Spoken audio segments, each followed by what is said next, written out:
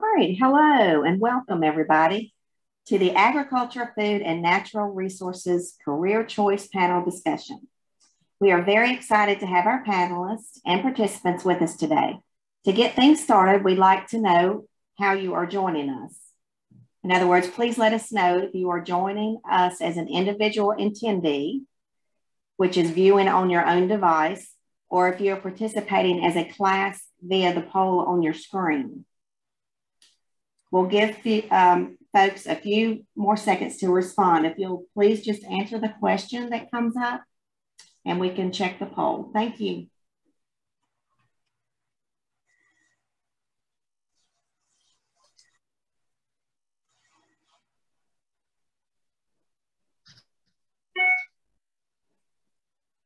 All right, great. It looks like about 83% of our attendees are participating individually, and the class is around 17%. So that's great. However you are joining us today, we hope you'll actively participate in the discussion.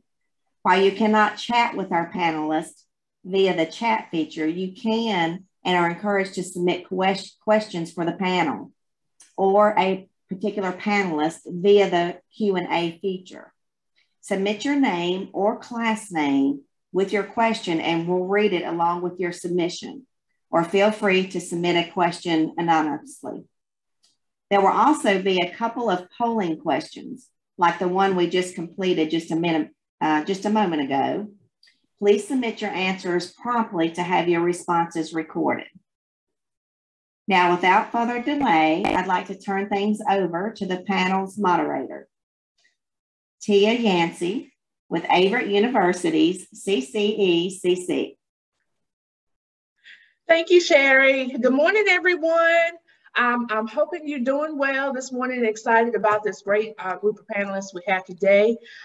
As mentioned, yes, my name is Tia Yancey. I am with Averett University's Center for Community Engagement and Career Competitiveness, also known as the CCECC. We're a fun group here. We actually provide students with community engagement efforts. We go out into the community and volunteer. We partner with over 200 local nonprofits in the area where we get our students out to either do beautification projects.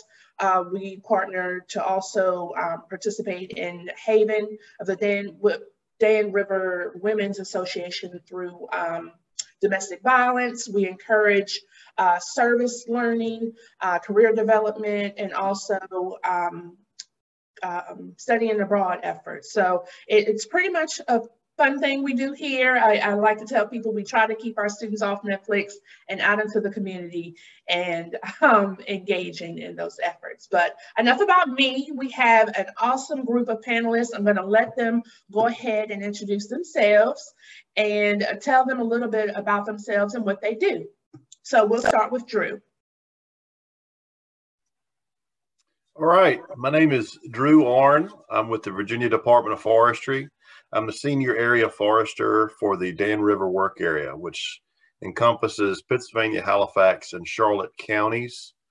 The Department of Forestry is a state organization that has different roles. We do firefighting and some regulatory work on the logging industry, but we also are a free resource to landowners for information. We work in education, teaching classes, working with people in the community. So if you're a landowner that has a farm that has a forest on it, we're a resource that can help you, advise you as to what to do as an objective opinion for the biology of the trees. I've been with the Department of Forestry for 22 years. I have a bachelor's degree in forestry from Virginia Tech. Most of your land-grant universities will have a forestry program. And I'd like to try to represent both the private sector and the government sector for forestry. So if you have any questions about other possible careers or other ways that you could work in forestry other than just government, I'd be happy to try to answer those questions as well. first ever job. I was trying to remember that. I probably was mowing grass or something, self-employed as a as a teenager. But my first job professionally in forestry, I did some internships with the Department of Forestry while in college. And also, when I once graduated, I worked for several consulting firms doing field work in private forestry. My favorite part about the job is that it changes with the seasons, and you get to be outside and you get to be fairly independent and kind of every day is a little bit different. You're not in the same spot all the time doing the same thing. Sounds exciting, Mr. Arnn. We'll move next to our next panelist, which is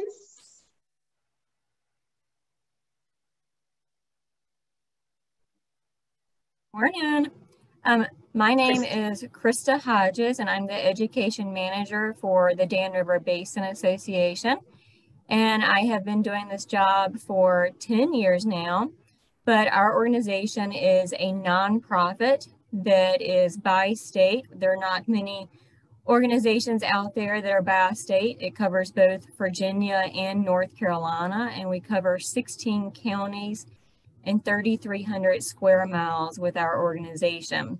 And we have around 1,000 members in our organization right now. We are a member-based nonprofit, so we have members that support our organization.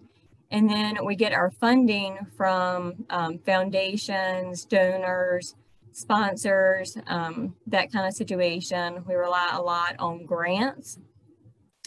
And then for my job itself as education manager, like I said, I've done this for 10 years. I love doing what I do.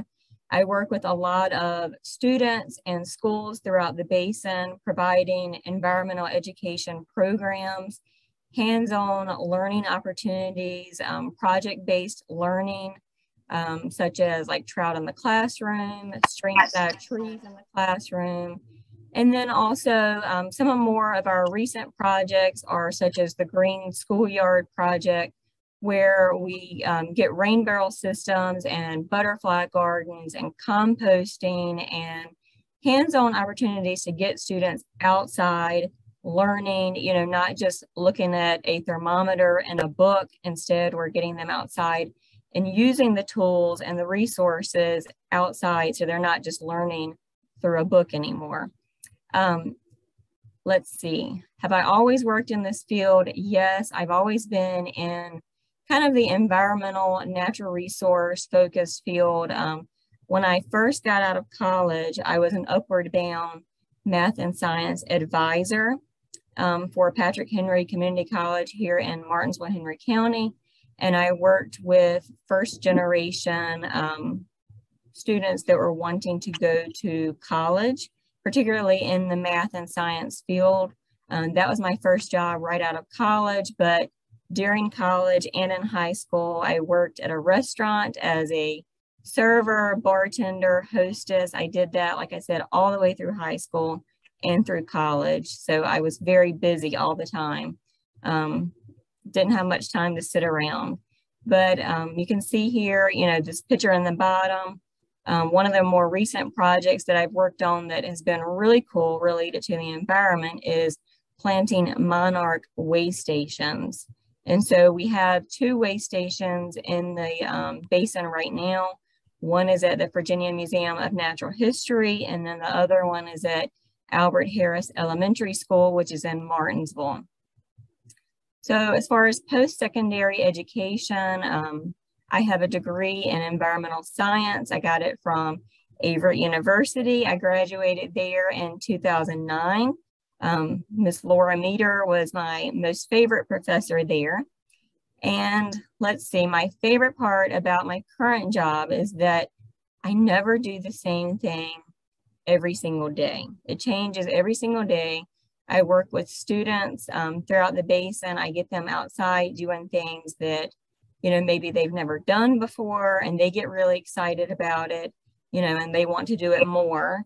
So I just love what I do, and I work with a lot of grants and securing money for these kinds of programs. So thank you. Thank you, Krista. That was great. I'm interested in hearing more about that later. Next, we have Ms. Laura Luffman. Hi there. Hopefully you guys can you see me or hear me?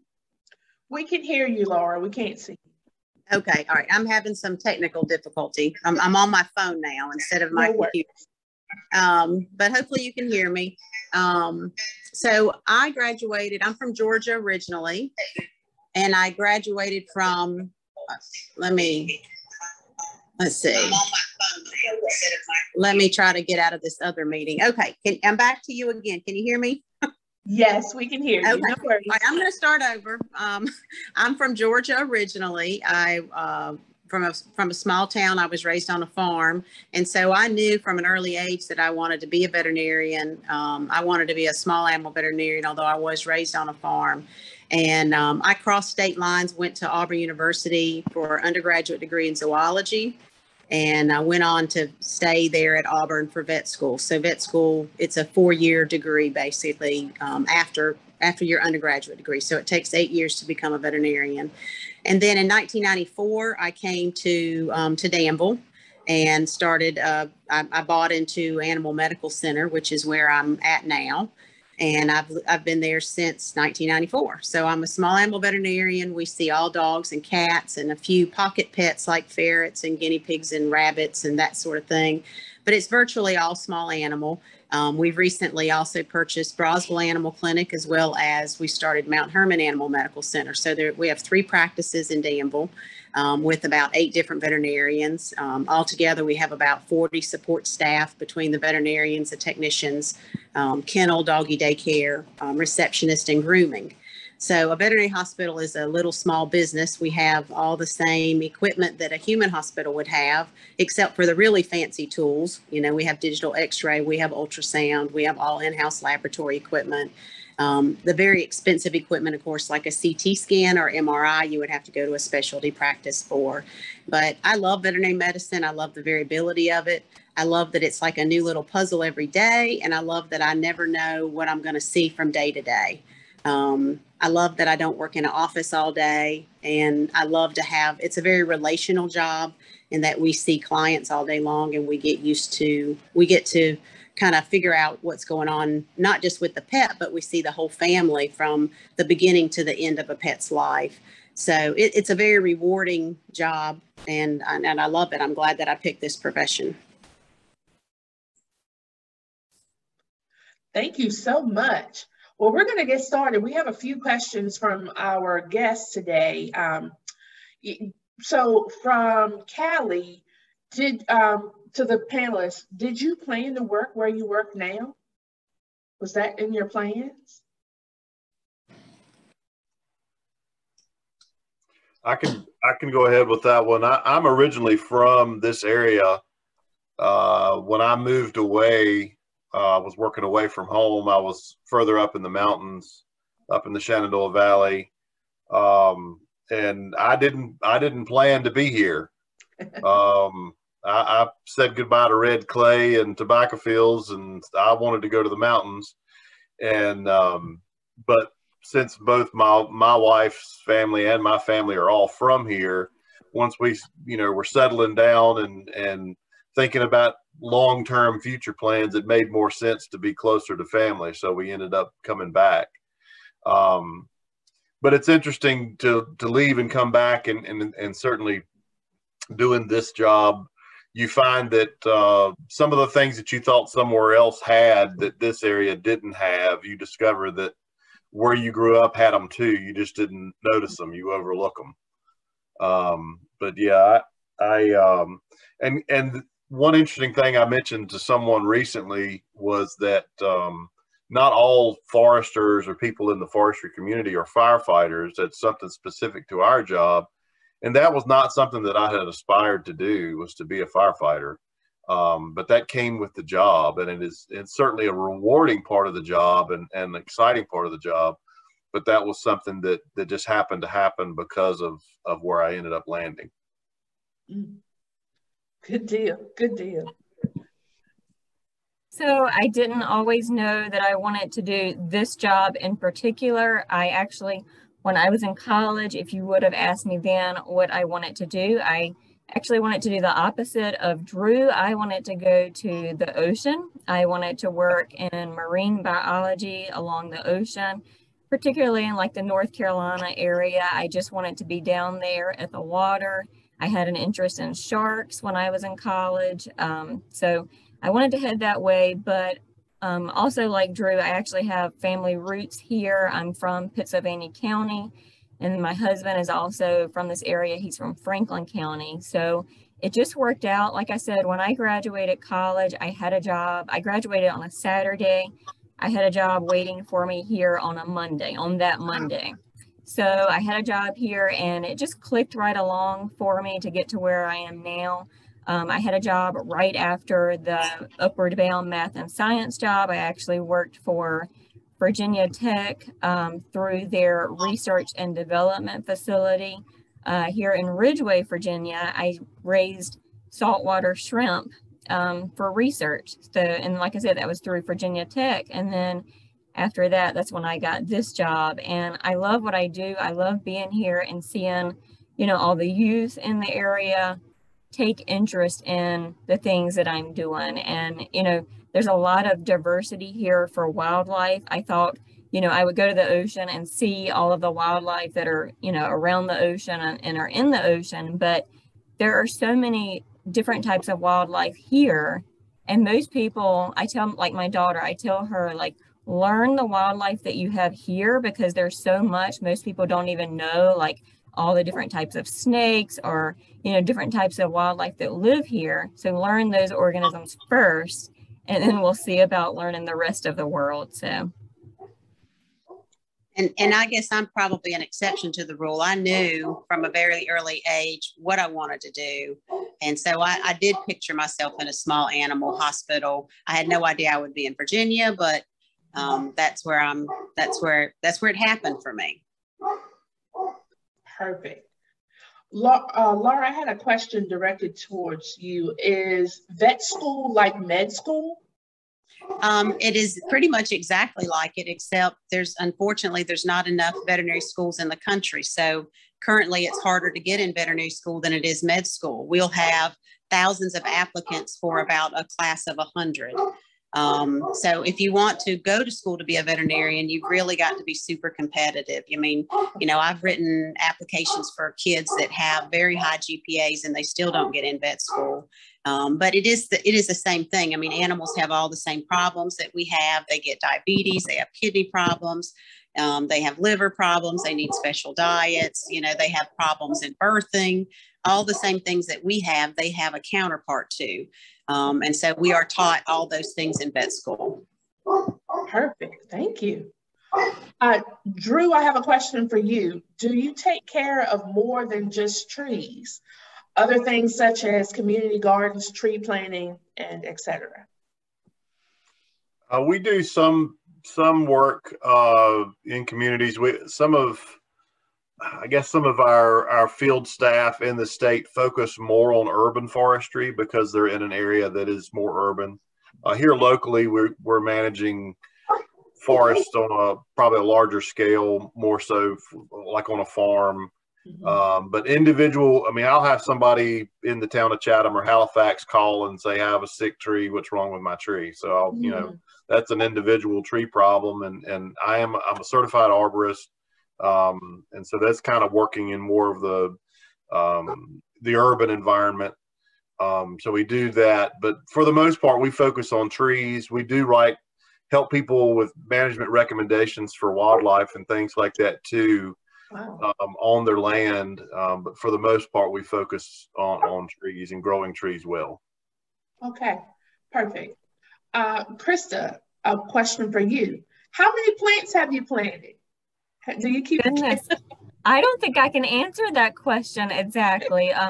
One of the programs that I do is streamside trees in the classroom as well, and we plant riparian buffers with students using black willow trees. Mm-hmm. And so we have probably planted hundreds of trees over the last several years. That program in particular is getting ready to reach its 10-year anniversary. And then the gardens that I was telling you about, the monarch way stations, those are really neat. Something I definitely want to expand throughout the basin to help save the monarch butterfly. And right now, like I said, we have 2 of those gardens, but we have planted definitely hundreds, if not 1,000 or more plants throughout the basin. Wow, that's exciting. Okay, so what for all the panelists, what is the least favorite part of your job? Paperwork. Yes, you know what, I have to agree. Part, you know, if you're in natural resources, it's because you want to be hands-on or out in the field or working with animals or whatever, you know, that part of it. And unfortunately, all of that stuff comes with a lot of red tape, at least working for the government anyway. Yeah, I get that. What about I you? that I have a least favorite part per se, but we are a nonprofit, so we do rely on like grants for funding. I'm sure you know what that's about, Tia, but I would say just year to year, you just got to make sure you have the funding that you need when you work for a nonprofit. Definitely. And for me, the worst part of the job really would be is that unfortunately all this technology does cost money, and so we can't give our services away for free because my x-ray machine cost $80,000. And people don't really understand that. We're not like the human hospital where we're getting grants or we're getting, you know, some sort of federal subsidy. It's a private business. So it's really hard for people to make an economic choice with a pet that they really love, but we would go bankrupt if we didn't make economic choices. So we try to help people when we can, but we can't help everybody. So, you know, having to put a price tag on medicine is hard. Yes, I totally understand that. So, Laura, I have a question. Aubrey wants to know, how old do you have to be to become a vet assistant?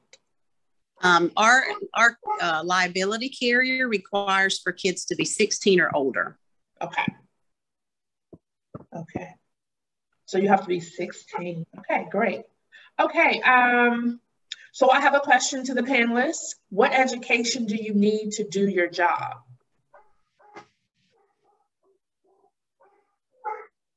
We have positions that are both 2-year technical degrees from different schools that have forestry programs. Dabney Lancaster up in Covington is a good example for in Virginia. I think maybe Southside Community College is looking at possibly starting one in forestry. And then for the other positions within the department, like mine, it was 4-year bachelor's in science degree. And of course, I'm sure we have people that are masters and some in our research department that's doing some high-end research work. There's a couple doctors there, but you know, so it's across the board, a 2-year technical degree to being a doctorate in forestry. It depends all on what you're doing. Perfect. Sounds good. Okay.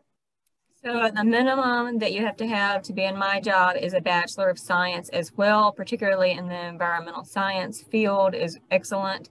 But since I've been here for those 10 years, I've also pursued Virginia Natural Resources Leadership Institute through UVA and Virginia Tech. And then also I am pursuing right now a Duke nonprofit management course. Mm-hmm. And then for my job, similar to Drew's job, if you want to be a veterinarian, like I said before, you have to have a 4-year degree in some sort of science. I picked zoology. Some people would pick like feeds and feeding, or they would pick an agricultural degree as an undergraduate degree. I was just interested in zoology. And then 4 years of a vet school. But we do have people that work here that have an associate's degree in science, in veterinary technology. A licensed veterinary technology person is similar to an RN, and that's what we depend on to do all of our technical skills, run the equipment, put catheters in. take care of the patients, very much like an RN. So, and then we have lay people who have really no formal education. They come to us and we teach them. They start in the kennel and they work their way up and they learn the job along the way. And then we try to assist them in at least doing an online veterinary technology program, that kind of thing, so their education can continue to grow. Great. Okay. Thank you. So, Krista and Drew, Devin wants to know, how does your job change in the winter? Well, I mentioned that we change with the seasons. Usually in the spring of the year and fall of the year are our most busy times with fire. If you were out west somewhere, it would be summertime is the most busy time with fire. So on the East Coast, it's a little bit different. But certainly in the wintertime, a lot of our folks that work for the Department of Forestry, things get a little bit slower in the wintertime. Some people like that if they like to hunt, because that time of year they can take more time off or that sort of thing. I myself enjoy my field work a lot more in the wintertime because there's just a lot less weeds, a lot less bugs, and a lot less pests that when you're out there in the woods, and you can see a lot better. But so far as helping landowners and being out and about in the field, wintertime, you're still out there kind of doing some of the same things. Good day. For myself, I would say definitely, like, obviously spring through fall, we're outside, you know, planting trees or planting, but in the wintertime, it doesn't, I mean, it slows down a little bit, but we definitely focus on different things. I'll do a lot of like visiting schools in the wintertime, do a lot of you know, education programs in the classroom during the wintertime, trout in the classroom, that goes through the wintertime. And then I'll also do a lot of like paperwork. That's when I'll write a lot of grants, or even like, you know, lesson planning for the programs that we want to do. Sometimes I even design new education programs in the wintertime. But we also do water quality monitoring during the wintertime with both Virginia Saver streams, which is monitoring the macroinvertebrates, the aquatic insects that are in the stream, that's done in the wintertime, and then also bacterial water quality testing for E. coli, that's also done in the wintertime. So some things change, but not a lot. Wow. So Laura, how do you deal with stress from, how do you handle the stress from dealing with ill pets and have to put them down? Well, when I was younger, it was very difficult emotionally to kind of distance yourself. But as I've gotten older, I've realized that you're doing those pets a favor. They're suffering, their family unit is suffering, and there's nothing generally that you're going to be able to do, either because the pet has reached an end of their lifespan or because economically the owner cannot do whatever they need to do. So you're doing the pet a favor, and I would much rather relieve animal suffering. And so now I handle it fine. We don't do any we don't do euthanasias just because people want us to. So that helps, you know, that's the job of, unfortunately, like the humane societies and that sort of thing. So if someone were to come in here and say, I just don't like my dog, I want to put him to sleep, we don't do that kind of thing. Right. So the animals that we're seeing are being euthanized for medical purposes. And it is sad, it's heart-wrenching, but at the same time, I know I'm doing that pet a favor. Yeah. Oh. Okay, to the panelists, all three panelists, what has been your favorite project?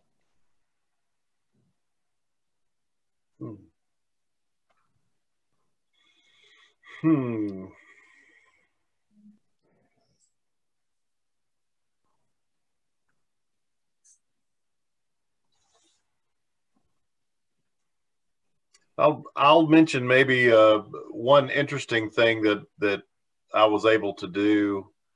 Certainly, anytime you're watching trees grow or getting trees planted and seeing something successful happen where you know a lot of good is being done, that's always a positive thing.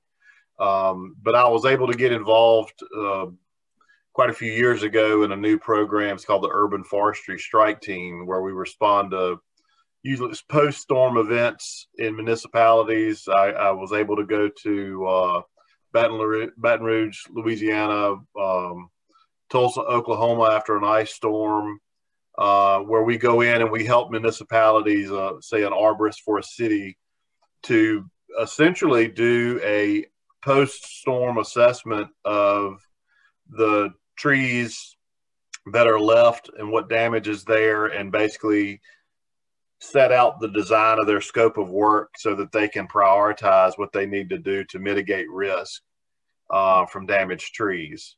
And that was a lot of fun because you get to work with people from all over the country and different agencies, different foresters from all over. And it was interesting just because it was a team effort, and the way that whole system works, you get a lot of work done in a short amount of time, and it really always surprises you what you can accomplish. Great. Krista? My favorite project that I'm working on right now has definitely been the Green Schoolyard project at Albert Harris Elementary. We've been doing that project now for 3 years, and it started out with a butterfly garden, and it made improvements for it to become a monarch way station. And then we added a rain barrel system for the school to use so the students could water the butterfly garden. And then we added a compost site for the students to start composting in the classroom.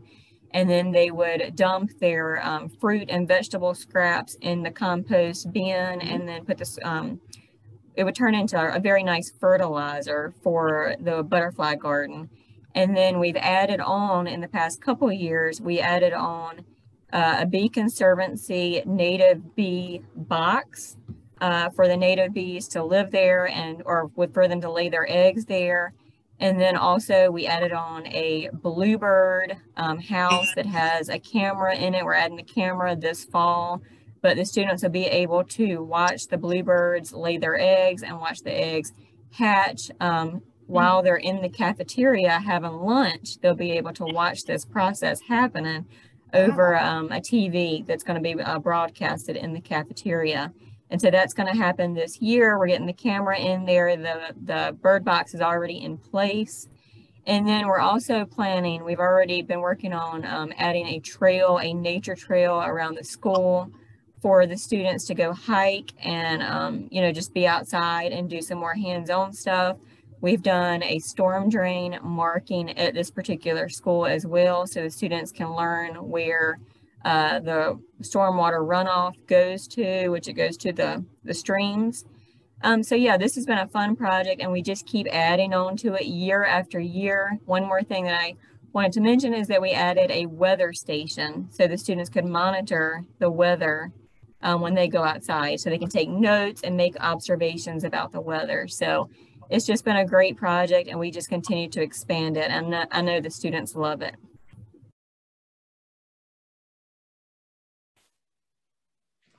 And for me, I can't really say that I have one favorite project, because I might see 20, 25 patients a day.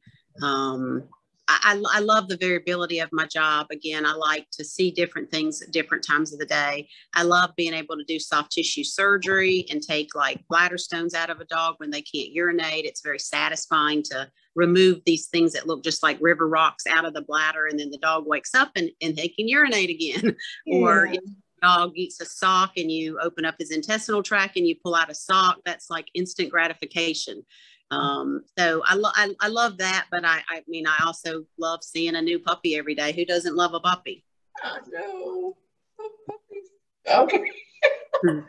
Okay. So, to you all, when did you decide for sure what you wanted to do?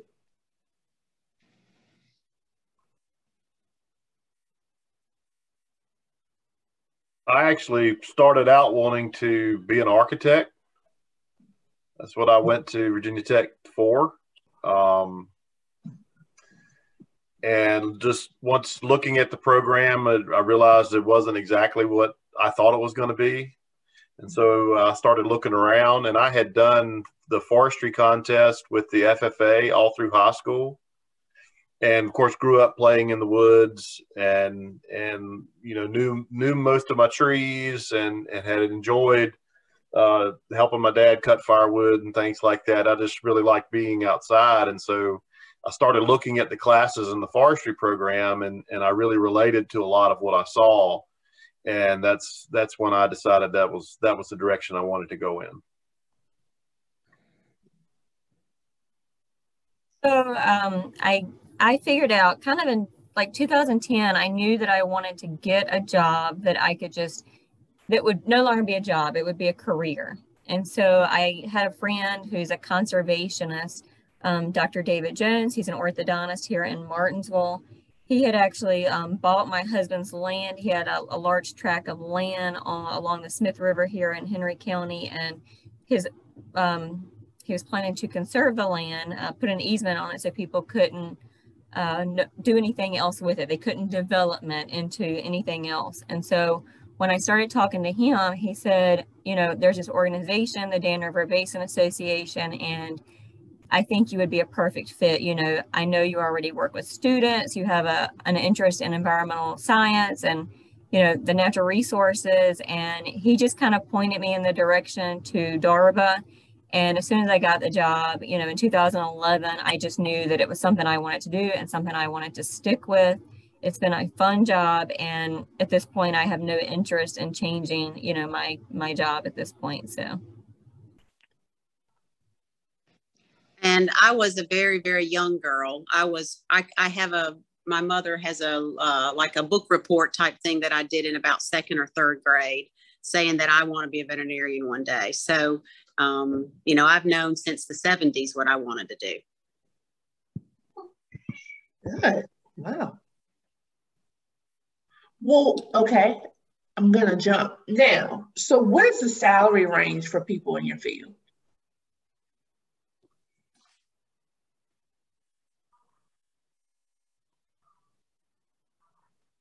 It's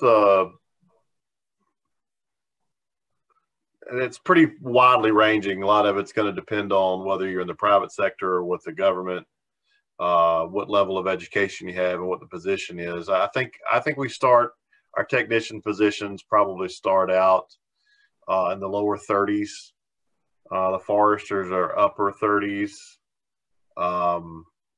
So with government, it's usually not as much as the private sector. So if I were starting with a company, a timber company or a management company of some sort, and it would be higher, but you would probably be, you know, maybe the benefits aren't as good in some of the other areas. And of course, in industry, you don't always have as much job security as you would with government. But it's going to vary quite a bit depending on education and where you're at and what the job is. So in the nonprofit world, you know, you may hear that the pay is not as great as like the state or the federal levels, but honestly, it's, you know, it's comparable to some of the other jobs in our area. Starting out, you can make around 30,000, and then the upper level positions are around 60,000. So for people in my office, we may have receptionists that are making $15 an hour. We may have starting out technicians that are making $13 an hour. A licensed veterinary technician might make $20 an hour. The veterinarians, unfortunately, right now, because the vet schools are very, very expensive, the average student loan debt for a veterinarian getting out of vet school is almost $300,000. Their starting salary is right around $100,000 a year. Comfortable. Okay, we have time for one more question.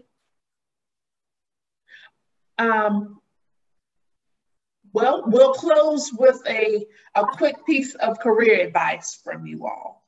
If you could share one thing, please share.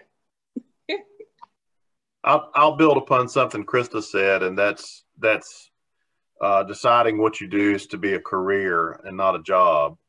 And I'll build on that by saying, you know, find something that you enjoy doing, because that makes salary a little less important than it would be if you're, you know, flipping widgets on a conveyor belt in a factory somewhere. So find something that you enjoy doing so that on, Monday morning, you don't say, oh, I really don't want to go to work. Mm-hmm. You say, it's this Monday morning, I got things I got to do, so you go do them and you enjoy doing them. So yeah, figure out what you want to do as a career, not a job, and make sure it's something that you enjoy doing, because that's worth a whole lot of money. I agree with Drew completely. I think one of the things is that when you get out of college or high school, you might have this dream job, in your mind. And, for some people, that's definitely an option. But for most people, it's really hard to find that dream job, like when you first get out of school. So one of the things that I did was I started working in jobs that were related to what I wanted to do. And that way I could build up the experience that I needed to eventually get the career, that I wanted to be in. And I love all of the jobs that I've had. I definitely have enjoyed them, but they have all contributed to the career that I have now. And if I wouldn't have done those, jobs to begin with, I probably wouldn't be in this position that I'm in now. So I'm thankful for it. Just keep that in mind, just take a little bit of experience and maybe pile it up, and eventually you can get the dream job that you want to have. Perfect. And so my piece of advice would be that I have 4 children, and several of my older boys who are now out of college did not always know what they wanted to do, but they knew what they were passionate about. They knew what areas of things interested them. And kind of like what Krista's saying, even if you don't have that targeted view like I had, I grew up thinking everybody knew exactly what they wanted to be when they were 9 years old. And when I got into college, I realized that people did not know what they wanted to do, and that's okay. I thought I was the majority, but I was the minority. And my children have definitely taught me that the majority of people don't really know what they want to do, and that's okay. But you do know what your interests are. If you like to be outside, if you have a tendency to love to read, if you're great at math. Go ahead and try to figure out different jobs that you can do that develop those skills. And knowing that every job that you have, you do pick up those soft skills that you need. You've got to, I love puzzles and I love math and I love science, but if I can't communicate with the clients, I don't even get the opportunity to do what I love to do. So I've got to be able to also, articulate what I want to do. So my kids, students that come up that want to shadow me, I think that's a wonderful thing. And I encourage, if you wanted to be a veterinarian, what you need to do is branch out to some of the area veterinarians, large animal, small animal, and see if you can get some experience or just shadow them on a weekend or over a school holiday, because sometimes what they do isn't what you think they do. And so I've had kids come in here and they say, oh God, your job is gross. I would never want to do your job. And my job is gross. If you can't take blood and poop and urine all over you and anal glands, you're not going to really do well in this field. It is not a glamorous job. But I love it. And there's some kids out there right now who would love this job.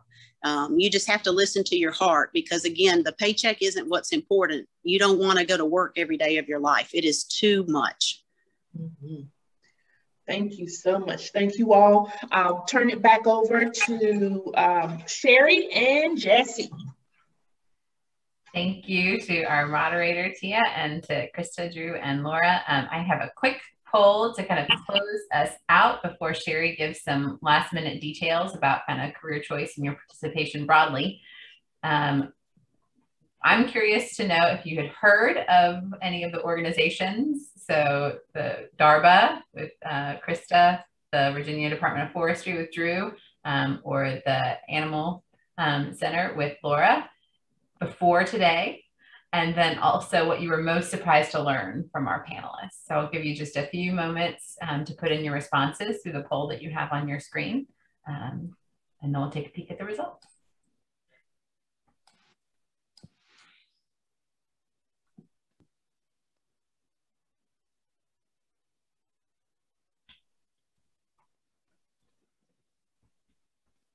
All right, so we were almost an even mix of yes and no's about having heard of the organizations that we have here today. And then most of you were most surprised by kind of the experience and what kind of the jobs entail that everyone holds. I'm going to switch things over to Sherry. All right. Students, we hope you were exposed to some new careers and organizations in our region today. You can continue your career exploration through Major Clarity and the Career Choice website and activities. Excuse me. Remember, the more you engage, the more you earn. This panel counts as an activity towards Career Choice gear, as do the other panels. The scavenger hunt and survey will be coming Thursday. Thank you to our moderator, panelists, teachers, and sponsors who made today's discussion possible. We couldn't bring Career Choice to our regional students without you. Here's hoping that we get to see you all, business students and teachers, back in person next school year. Thank you.